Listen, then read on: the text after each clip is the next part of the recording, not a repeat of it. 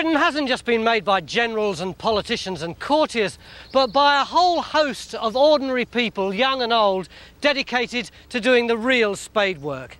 This time, risking your neck to maintain the heart of rural life, shifting poo to produce enduring images of the countryside, and saving souls in the village by eating bread off a corpse. Welcome to the worst rural jobs in history.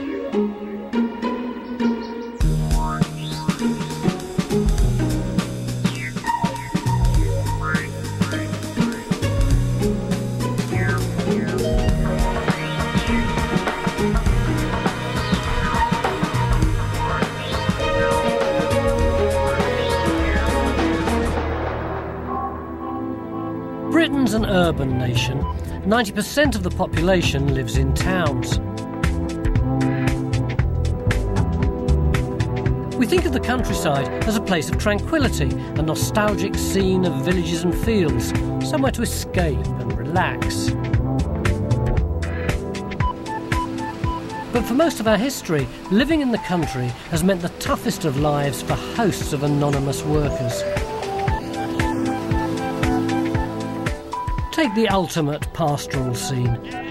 In medieval times, sheep outnumbered the population 10 to 1. They were a vital source of meat and clothing. The wool trade supported the economy, and it all relied on shepherds, who were as common then as checkout girls are today. The shepherd's 24/7 job was toughest in the Middle Ages. They had to follow their flocks lugging heavy hurdles and tools for miles to pen sheep that needed treatment. They were lonely, out in all weathers, roughing it in temporary shelters.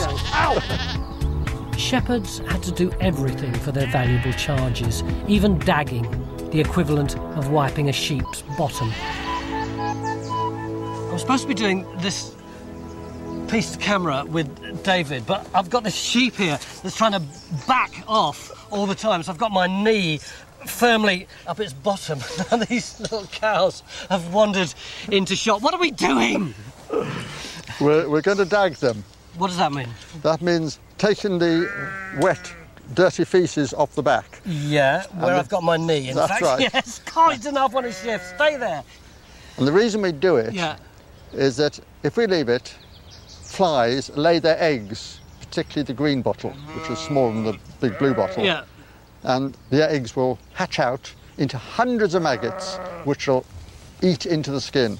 And it can happen very, very quickly, within a matter of a day. She doesn't realise I'm about to do her a favour, though, does she? No. Oh, right, well, how do we There's do this? These look pretty fearsome. Very early scissors. So what do I do with these? Right. If you move, you're going to get this up your bottom, you know that? Right. Right. Oh, yeah, we just cut the wool. Now, I'm not going to cut into anything that belongs to the sheep by mistake, am I? As long as you're careful. So worried about cutting the flesh. Oh, hang on, there's a bit here. That's it. I know what that is. Yeah. Right. Ready? That's it. That's it. And then clip all this off. And if acting as human toilet paper weren't bad enough, shepherds had an even more revolting job to perform on young male lambs. Another job shepherds had to do was to castrate male lambs. How did they do that? The shepherd used to cut the end of the scrotum off with a sharp knife, squeeze the testicles out and draw them out with his mouth. You're joking. Holding them with his teeth. It was the best way to do it. I'm not going to have to do that, am I? Because to try and do it with your fingers, they'd slip out. Yeah. And also your fingers would be dirty. Yeah. But the mouth was the cleanest part and also had some antiseptic effect from the saliva. You'd draw them out and then they would often put a mixture of tansy and butter smeared on the wound to stop the flies getting to it. Oh, I've had a kebab like that before now. One of the few times shepherds got human company was when the sheep came to be washed in the nearest stream.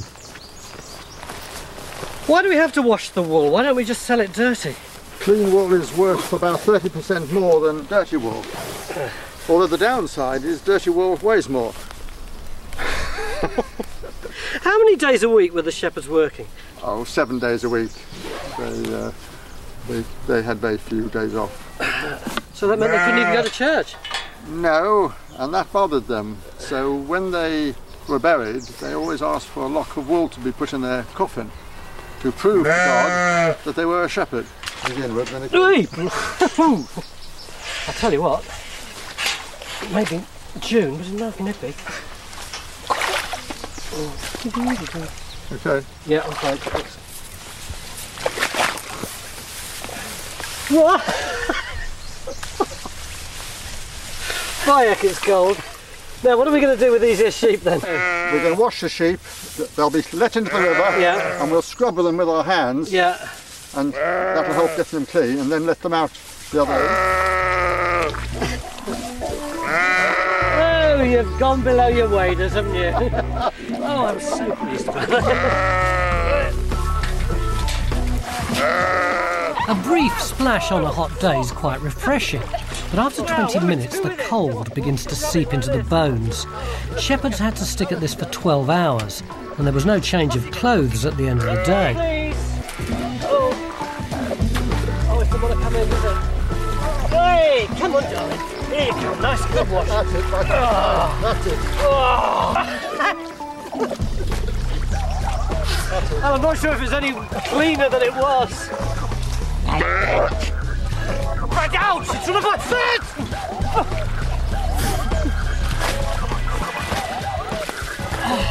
So the poor old shepherd never even got to heaven unless he got a bit of wool to wave at the pearly gates. But at least he was never mistaken for the devil. Being taken for Lucifer was just one downside in another worse job from the wool trade. Sheep were marked with iron ore dye, sold by the Reddle man, the unluckiest sales rep ever. I am a Reddle man. I sell red, and I look red, and I am red. For centuries, the Reddle man wandered from village to village selling his wares, and his face and his body and his clothes were permanently stained red. And every time he turned up at a different village, the children would run away because they thought he was the devil. How do we know? Because Thomas Hardy recorded his humiliating fate in his novel Return of the Native. Like his van, he was completely red. He was not temporarily overlaid with the colour, it permeated him. Shepherds and Reddle men had a really tough time, and all that to keep the nation in socks, but that was nothing compared to putting roofs over their heads. Today, thatched cottages are part of heritage Britain, the very symbol of rural life. But when they were built, these were poor workers' hovels, thatched with the cheapest materials, reed or sedge. Harvesting all that thatch was tough regardless, but in the Cambridgeshire Fens, getting a roof was positively dangerous. The Fens are full of this stuff. It's a kind of a reed, and it's called sedge. It's very difficult to get through, and people have been harvesting it for centuries in order to use it for thatch and animal fodder, and even for stuffing their mattresses with. Although, quite honestly, I wouldn't like to sleep in this stuff because if you catch it the wrong way, it's razor sharp. It's only a reed, Kev. Why is it so sharp? Well, it's actually a sedge, Tony. They're not just leaves, they're actually a saw sedge. And if you take a look along the edges of the blades there, you can see this serrated edge running all the way down the length of the blade there. Oh, yeah. Yeah, if you go like this, there's no problem at all, is there? Yeah. Come back the other way, it's extraordinary. You get snagged by these tiny, tiny little blades. So how did they manage to harvest it? Well, up until the 1950s, we used to use hand tools, like scythes and sickles, and we'd move along the row, cutting the material and tying them up into bunches. But you'd still slash your arms, wouldn't you? Sure, we used to have bindings running up our entire length of our hands and around our arms, and then use leather or string to bind them onto their arms, and that offered some protection against some of these barbed edges that we've got on here. Right, let's get bound up. Okay. Villagers were allotted an area of fen to cut, but it's a wonder anyone took up the option. Were there professional sedge cutters, or did everybody do it? No, it was a whole family affair. The adults would use the scythes, the women would collect the sedge up, and the children would tie the bundles. So you're doing it on top of everything else you did? On top of everything else that you had to do. And they would use the material for thatching, yes, or they would sell it on to earn some money to buy some food for themselves.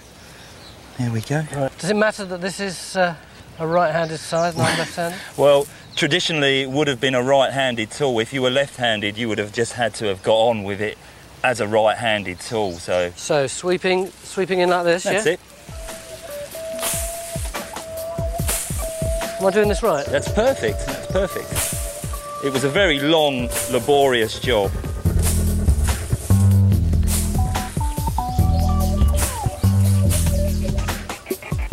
Sedge was cut here well into the 20th century, but it's a really ancient, worse job.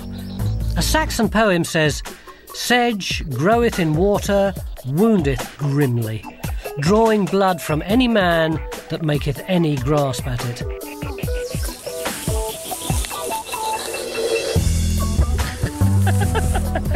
I thought I'd chopped it all away. Half of it's still hanging on. And it cuts.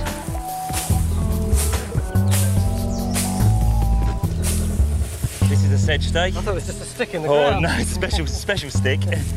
And pull the string around. Yeah. And we feed one end through the loop. And now we start to tie. You've got to get them tight because as they dry out, the water evaporates. If they're not tight enough, it all falls out. Yeah. Bearing in mind you've got the sun beating down on you. Yeah. One down, 1,000 to go. But if cutting every inch of a thatched roof by hand was bad, there was worse to come.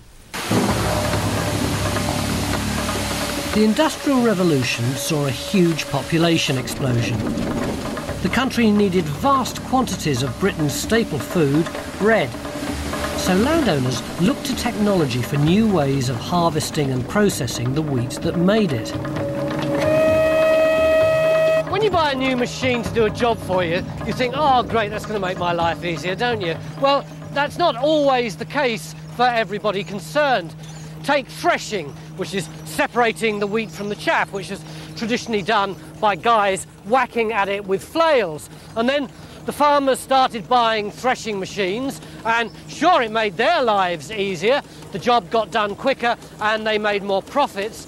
But as far as the actual threshers were concerned, half of them were immediately made redundant and the other half were faced with a whole new bunch of really bad jobs. The corn was harvested in the autumn, then kept in barns until the winter for threshing. So although we've got a perfect day today, men feeding the machines then would have worked in freezing conditions with a machine that could kill or maim in an instant. And there's another risk, because while the corn is in the barn, it's home to all sorts of vermin. Am I dressed okay?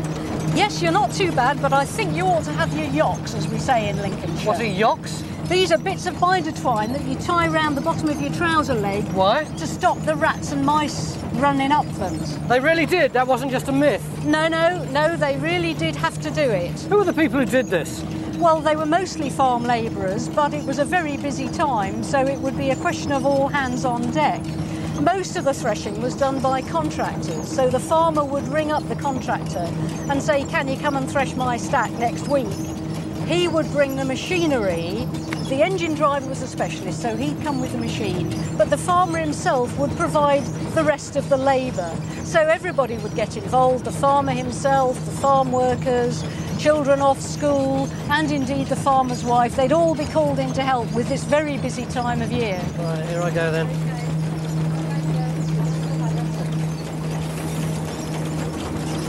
Right, Ron, how do I do it? Hello. Put the fork near the string. Yeah. Pick it up, move it over and just flick it like that. Okay, so there's one for you. So which end of that's got to be facing him? The ear's facing the engine. really flick it, did I? No. Show me how you... You'll stab his hand if you're not careful. Right. Yeah. So like this. Oh, that was a good one. So if you'd like to have a go. All right. That's a bit heavier, that one, so... Oh, thanks, mate. Right, put it in near the string. That's right. Lift it up. Oh, it is heavy, isn't it? Yeah, go on. That was useless. That was so bad. That's a rotten sheet. No. Look at the state of that sheet. It's a good one, look. Easy. All right, stand by to be impressed. Walk in the middle. Yes! Oh, no! Come on, that was fine. Gravity got in the way. No, he's making the pile shorter, so I'll get it on. Don't worry about that, this is going on. Well done. Just about. Walk in the middle. You had to pitch quickly. Everyone was paid by the sheaf. Oh, the idea, master. So it's thirsty work. Labourers were traditionally given up to 6 pints of beer a day. When you look at the business end of the thresher, it's a wonder they didn't all end up as mints. Here we go. Oh, God. Nearly fell off. Right. What you have to do is get these sheaves in. Yeah. Get your knife under there, pick them up. Yeah. Keep hold of the knot. Press them in. Must always keep hold of the strings of that. Why do I have to keep hold of the strings? Because at the end of the day they used to count the strings. Yeah. And So you know how much went you've got through. Plus I use the strings to tie the sacks up down the bottom and that. and my legs. And your legs, of course. Lovely. Can I go one of my own? Yes, you can. The crushing jaws shake the whole machine. It feels very unstable. You can see how easily accidents could happen. They must have had a lot of accidents on this machine. Well, people have gone in, lost their limbs, and that where they've fallen in. Yeah. And I believe 1 or 2 have been killed in the machine as well, yes. I'm not surprised. Inquest at Horringer on Monday last. On Alfred last, an able-bodied man in the employ of Mr. Dove threshing machine. He became later in the afternoon intoxicated. His foot he placed incautiously among the wheels of the machine and received severe fractures of the leg. Frightful accident, as the wife of a labourer named Price was feeding a steam threshing machine upon the premises right down the mouth of the machine. When she was extricated, she was in a state of insensibility, if not quite dead, and her arm was crushed to atoms and torn out of the shoulder socket at Pole Farm finching field. Harry Coote, 26, a Toppersfield man, was feeding the threshing machine with beans. He left the feeder to get a fork from E. Cook, who was on the forepart of the machine, stepped onto the revolving drum. He was immediately drawn in by the left leg, and his lower body was torn away and smashed to pulp. He died without speaking. But incredibly, risking life and limb on top of the thresher wasn't the least popular part of the process. The worst job of all, probably, was in the chaff hole. And this is the chaff hole. And usually it was the job of the young lad, the newest recruit, to go into the chaff hole and keep the bottom of the drum clear of the chaff. And then it would be bagged up and used for chicken feed, probably. You have to watch this bit, don't you? Yeah, you have to watch your head. That's it. If you're a little kid and you lost your concentration... Well, it was usually the youngest lad who was given this job, or the oldest chap who couldn't get up on the drum anymore.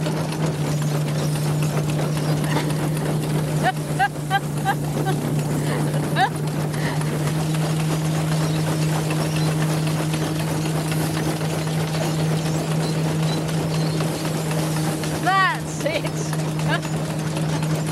It gets in your ears, in your eyes, down your throat, down your front, down your back, everywhere.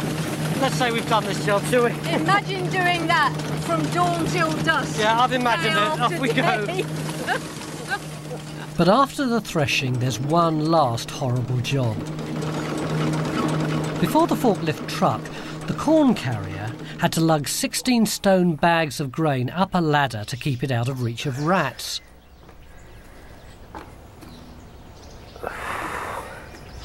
And that's the way it goes. Hey, as the country's changed, so have the jobs. Today you'll seldom see a mole catcher with his willow trap or rows of moles hung up on fences to show he's done his work. We've dumped the mad prehistoric job of harvesting stinging nettles. Oh, Tony! Oh, what can I say on Tony? It was just too painful a way to get string and fibre for clothing. And the fen diggers with their beckets and slubbing spades put themselves out of a job as soon as they drained the Cambridge marshes.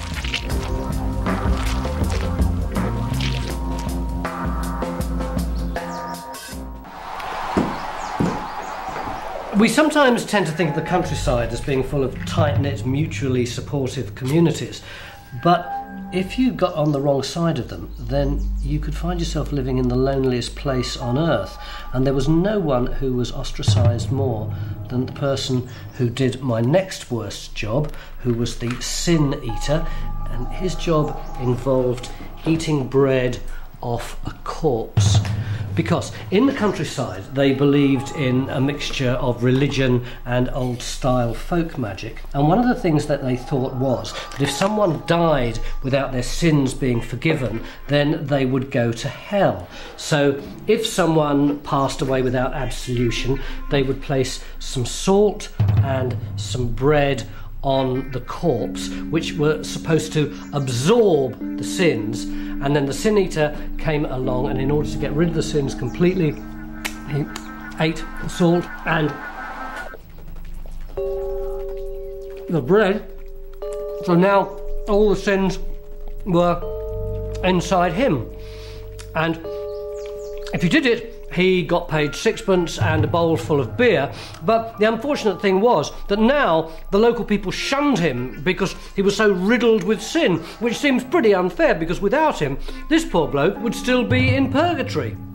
Of course, as the countryside moved into the modern era, the sin eater died out. But the jobs just got worse and worse. Until the 18th century, the only people who really knew their way round the countryside were the locals. But with the threat of invasion by the French, accurate maps became vital. The Defence Ministry, the Board of Ordnance, started a survey of the south of England. This Ordnance Survey employed highly trained surveyors and their luckless assistants. The worst job of poleman provided the legwork behind a national institution. Without the job of the poleman, we wouldn't have these fantastic things. Today, Ordnance Survey maps are part of the way we appreciate the countryside. Apart from anything else, they stop us useless townies from getting lost. But imagine the longest, the worst day you've ever had traipsing through mud and stinging nettles and bushes, and you'll just get an inkling of the horrible job of being a poleman. The first job was to get a basic idea of the layout of the land by triangulation. By taking two known points and citing a third in relation to them, the survey covered the land with a honeycomb of readings, and the poleman had to trudge every inch of the course.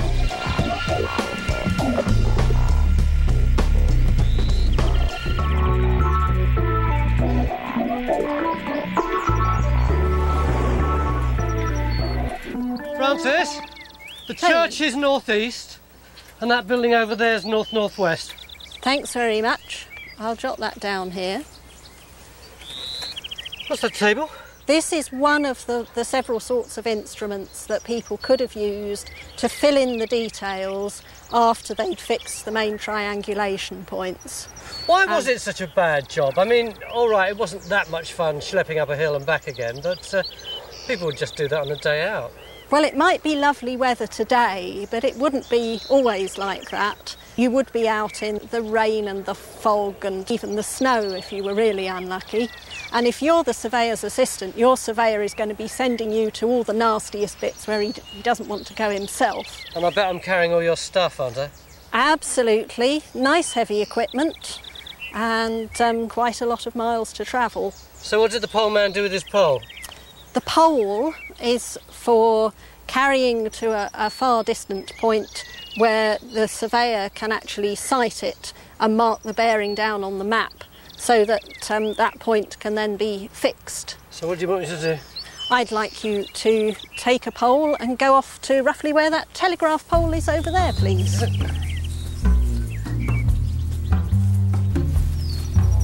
Mapping one field could mean miles of walking back and forth through thistles, mud and mire.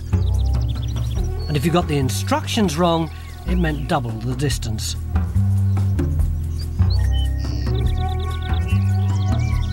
It's further than it looks, actually. I couldn't tell what you were trying to show me with your signals. I was trying to say go further up the hill to the next corner, but now you've come back. It's go further up the hill to the next corner from here, I'm afraid. Nice one. Yeah. Thanks a lot. It's all right.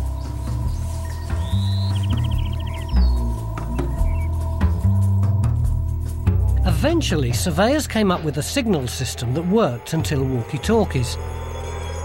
The next thing we need to have a go at is measuring on the ground with a chain, because there are some places where you couldn't actually use a sighting pole. Originally people used ropes with knots in at suitable intervals for measuring distances, but very often it rained and the ropes got wet and the length changed. What did the local people feel about all these surveyors traipsing up and down their land? Well, very often they didn't like it very much, as you could probably imagine. If it was the Ordnance Survey, they thought, what's the government up to? Sending these military types round to tramp across our fields? Are they going to put the taxes up? Or if it was an ordinary landowner who was having his fields surveyed, they all think, well, he's going to put the rents up for all the tenants and make more money out of us. In Devon, the locals were so hostile they stoned the surveyors. But it was the work itself that was the real downside, especially the chain. Even in 1771, a surveyor moans that he can't get an assistant to lead the chain over rough mountains for under $1 a day.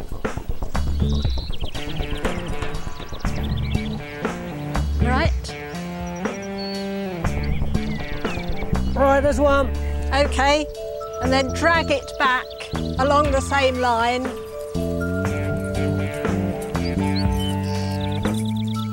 One chain is a cricket pitch, 22 yards. 80 make 1 mile.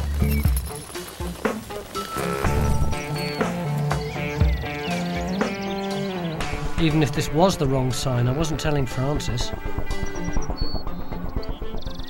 I think this place is pretty well surveyed now. What do you think the very worst part of being a surveyor was? Well, perhaps the worst thing would be when you thought you'd got to the end and you thought you'd got a final result and somebody came along and raised some doubt or other and you had to go back and check something all over again. So I think really we need you to take that compass and go back up to the top of the hill and check the original readings. Are you serious? Well, as your boss, I think I should be serious.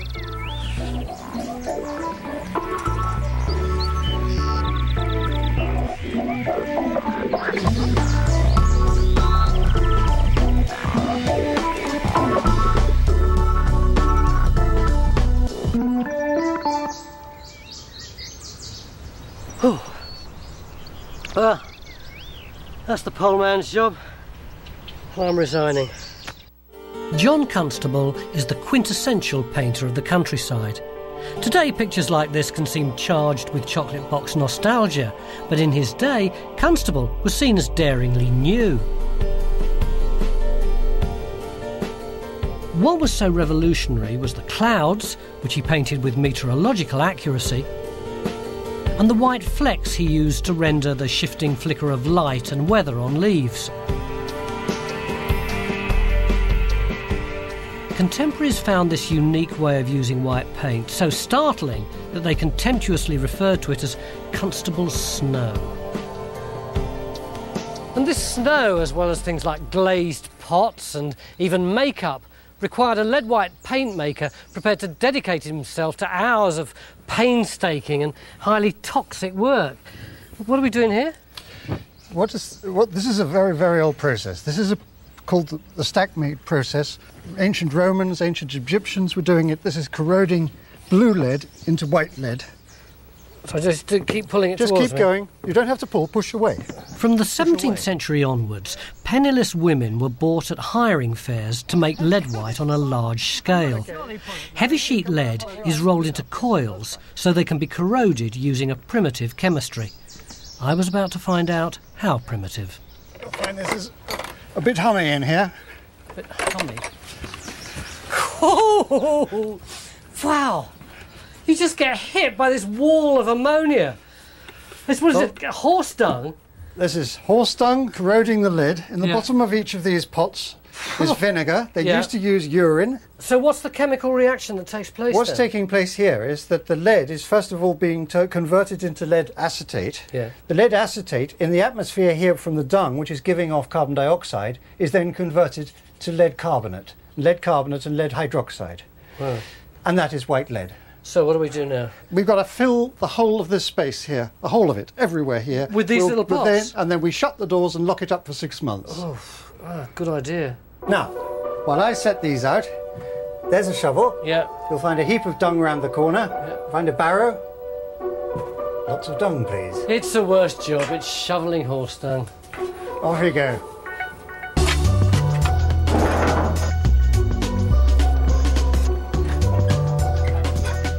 The women who stacked the dung didn't have the foggiest about the chemicals, but they did know how tough the job was.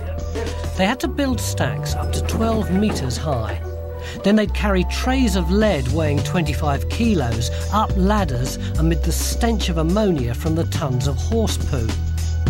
It was disgusting, but it worked. If you've ever experienced the heat in the middle of a compost heap, that's what acts as the catalyst for the 6-month chemistry experiment. Come on! It's only grass. Yes, it's grass, but processed via a horse's bottom and heaving with bacteria, causing all manner of stomach problems for the unsuspecting workers. You wouldn't like to borrow a pair of gloves? Now you say, would I like to borrow a pair of gloves?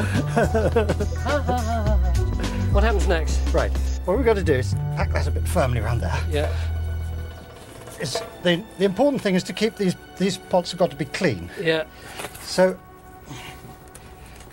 pull one of those out. Yeah. And then it goes in like that. You'd be easier to try that one there. Okay.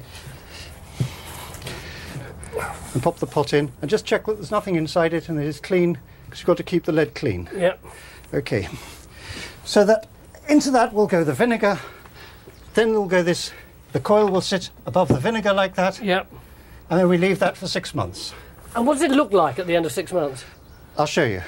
Well, that's a bit different, isn't it? Yes, Tony. This is actually a simulation.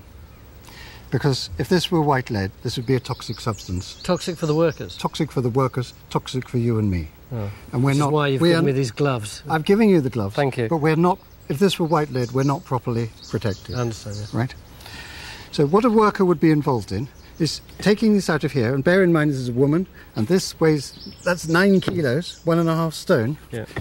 You then have to lift this coil out and unroll it. Have a go. Yes, do. Go on. Yeah.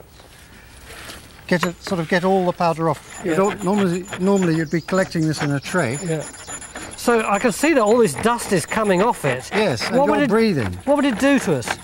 Well, if you were a pregnant woman, this would have an effect on the developing nervous system, could possibly cause abortion, could lead to learning difficulties in young children. How did you know whether you'd ingested so much of this that you were putting your unborn child at risk? Well, in the 19th century, when people started to be concerned about health, in fact, they were concerned in the 18th century. In the French Revolution, they tried to do away with white lead altogether, but found that they couldn't. Inspectors used to go around the factories and ask all the workers to stand like divers with their arms out in front of them like that. And if a person couldn't raise his hands, it was called wrist drop. and he couldn't raise his hands because the signal from his brain to his fingertips was not constant. So he couldn't hold his hand up. It didn't always work. In 1872, a teenager called Charlotte Rafferty had worked for just 5 months at the lead-white firm of Walkers, Parker & Co. before she collapsed and died. A bit more oil. The powder was mixed with oil to form a paste. Artists then further diluted this. But even with the minute quantities they used on their canvas, they drank milk to try and prevent absorbing the lead. So we've got our lead white paint, and I'm going to use this bit to paint a tiny little object that's transformed our countryside. The golf ball.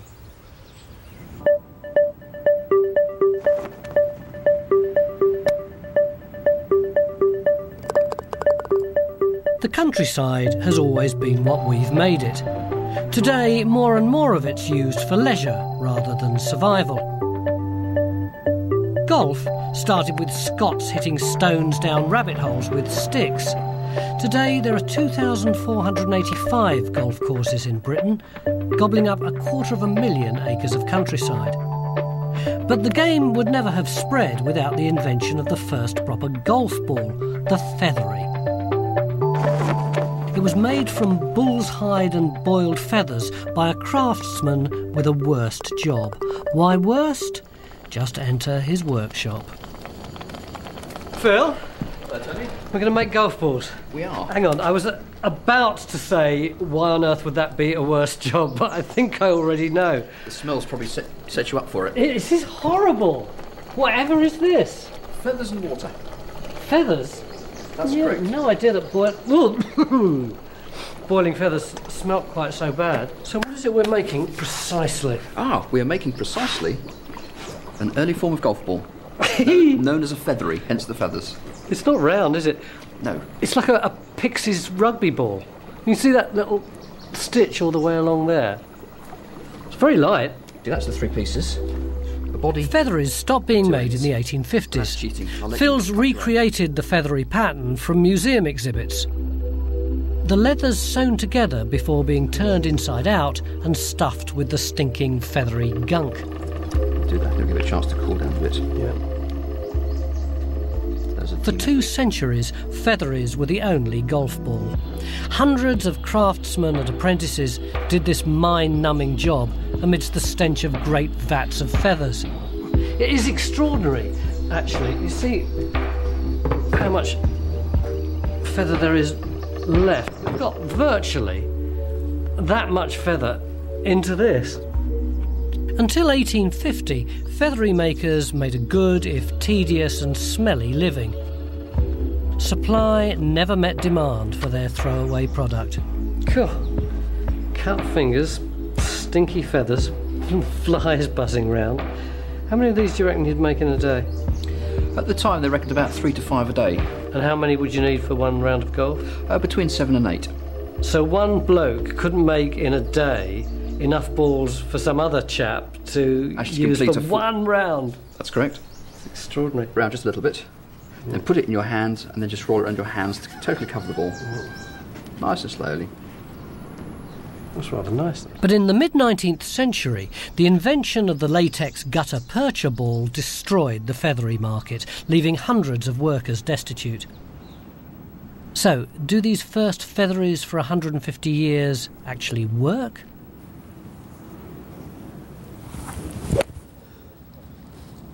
Oh, wow! That really shifted, didn't it? That's excellent. If it wasn't for the advances of the feathery man, then blokes like Tony would still be driving stones down hills and putting them into rabbit holes. But it has to be said that sticking your face into a vat full of rancid, boiling feathers does make it a worse job. Although at least your feet are dry and firmly on the ground, which is more than can be said for the very worst rural job of all. That is a horrible job. Oh! The Worst Jobs in History continues next hour with Worst Urban Jobs. I've been looking at some of the worst jobs that have made our countryside what it is today. But which is the very worst? Ouch! It's one of my feet! Keeping the nation in wool was tough, but at least the shepherds didn't risk ending up as steak tartare like the threshing machine workers. And even the outcast Reddle man had a stable, if monotone, living. No, for me, the very worst is a mind-numbingly terrifying job, without which we wouldn't have one of the most important symbols of village life. It's the steeplejack.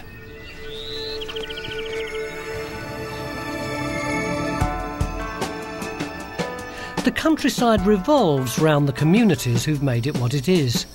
For centuries, the spire of the village church has been the symbolic heart of rural life. But these stone beacons are fragile. They're literally tied together with iron. Without the steeplejack, these key features of the landscape would simply collapse. Here I am as a steeplejack. Actually, steeplejacks were really respected because they were skilled craftsmen and they earned quite a good wage as well. But frankly, any job which involves climbing about 60 metres up into the air and just clinging on to a bit of stone is my idea of hell. And when it got to the Victorian period, it was even worse because of the smog, which meant that all the ironwork got corroded and everything was covered in black gunk. Roger, I know today I'm going to have to put all this safety kit on, but what kind of gear did they have to protect themselves in Victorian times? In the Victorian times, they would have had absolutely nothing. They just had a straight ladder up the side of the church spire, and you would have had to climb that and do your work when you got to the top. You would have had a bosun's seat, which we're still using today, but there would have been no safety devices on that at all. Photos from one steeplejack firm showed just how perilous it was. 3 men from this company had falls from more than 60 feet. So what do you want us to do today? We want you to go right to the very tip of the spire today to fetch the weathercock down. That's not been repaired for at least 50 years. So it's not just that I've got to go up there, I've got to go right up to the very top and that's it. Pick out the largest, heaviest thing that hasn't been touched for 50 years. That's the one, yeah. Oh, fantastic. And wouldn't you know it, this isn't any old spire. St Mary's, Bloxham, has got the highest spire in Oxfordshire. Thanks. Oh, wow. A magnificent view. Mind you, looking down, it is a little bit scary. And this is what, halfway up? This is halfway up, yes. So a little breather here and then... Then on up to the top of the spire. Right up there. Lord, oh Lord, oh Lord, oh Lord. I don't know if I can do this. I'll have a go. Yep, you'll be fine, Tony. How would they have got the fixings for the ladders? They would have driven a wedge into the wall, an iron wedge. Yeah. And just tied the ladders to that. And then when they got to the top of one ladder, climb up to that and then rig another ladder on top of that? That's it, yeah. Tie the 2 lengths of ladder together. I thought this ladder was going to be at an angle. It's vertical. It's not exactly vertical, Tony. It's got the same angle as the spire. You could have fooled me. My legs are shaking already and I haven't even got onto the first rung, but... Imagine what it must have been like before you had all this stuff. All right, here we go. Oh.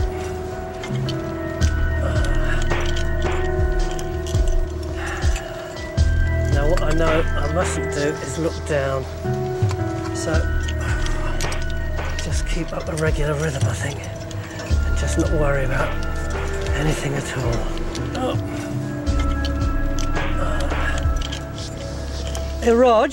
Yes, Tony? What did they do if they wanted a wee? Well, if you've ever been walking around in town on a nice, clear, sunny day... Yeah? ...and you felt a spot of moisture on your forehead, and that's a steeplejack. I'm glad you told me that.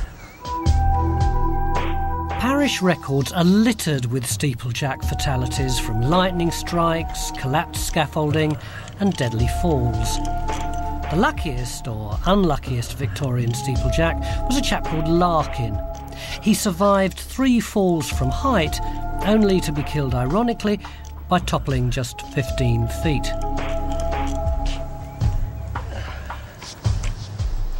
Hey, it's here!